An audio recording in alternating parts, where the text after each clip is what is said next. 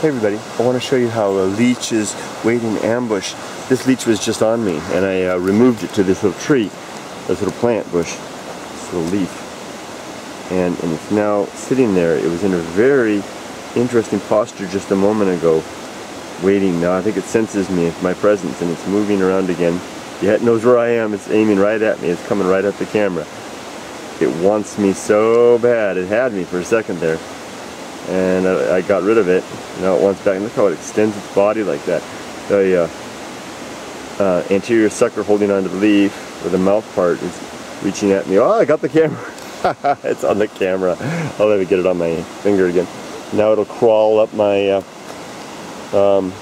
hand, head towards some warm, blood-rich area where it can, usually a joint or something like that, where it can dig in for a feast.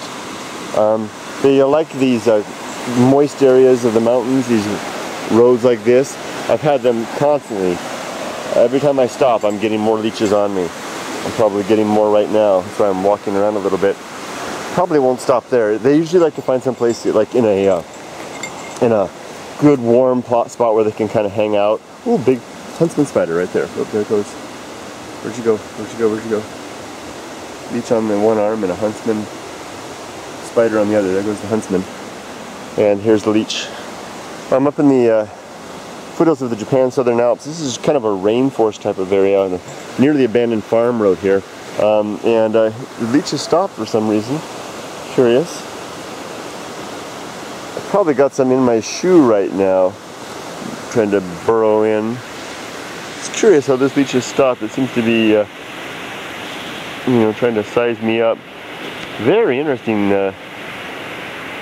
That's a great shot right there, isn't it? Look at that. See if I can zoom in a little more. See if I can move around and get some better light on this. I wonder if it's biting me now. I don't think so. I don't think that's the best spot. Could be biting me. I don't know. If it is, it's doing it right there. That's where the mouth is. These rear suckers right there. No, I don't think so. That wouldn't be. Well, it did kind of leave like a little spittle there or something, didn't it? Maybe it was testing that spot out. Look at that. Try to get some better light in here. Come on, Kurt, find some good light.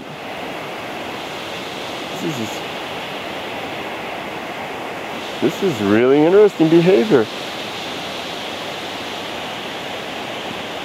Seems to be sensing the air. Now I'm going to go ahead and pull it off my arm again in a second here. Put it back on a leaf and see if it takes up that posture again. Isn't that great? Look at that.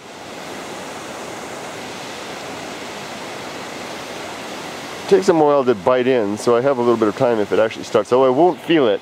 They secrete a both an anti-coagulant and a numbing compound, so I won't feel the bite when it happens.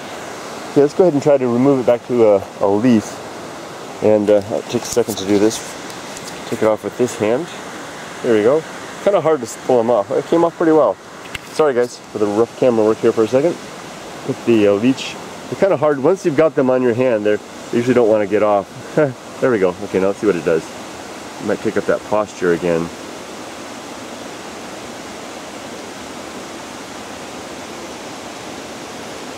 This is of course a Japanese mountain leech. For those of you that may not be familiar with my channel, I'm hiking in the mountains of Japan. And this is called a Yamabiru.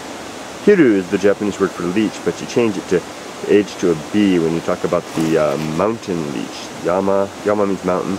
Hiru, oh, there it senses me again.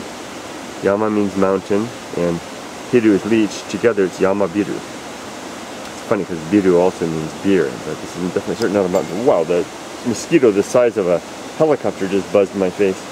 Now while I'm standing here filming this, I've probably got more leeches coming in down below. See if we can get a good shot of this. Really need a good macro lens for camera. There, it senses my presence again. It's coming after me. Okay.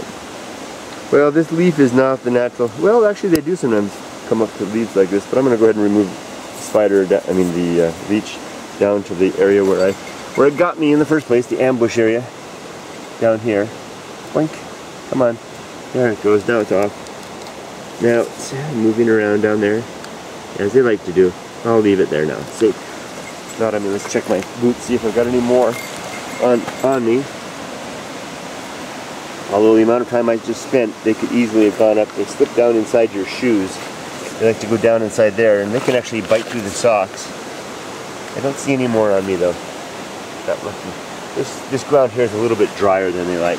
They want the moisture stuff. Well, thanks for dropping by to share with me a little bit of Japanese mountain leech ambush behavior, and just you know, trying to get a blood meal behavior.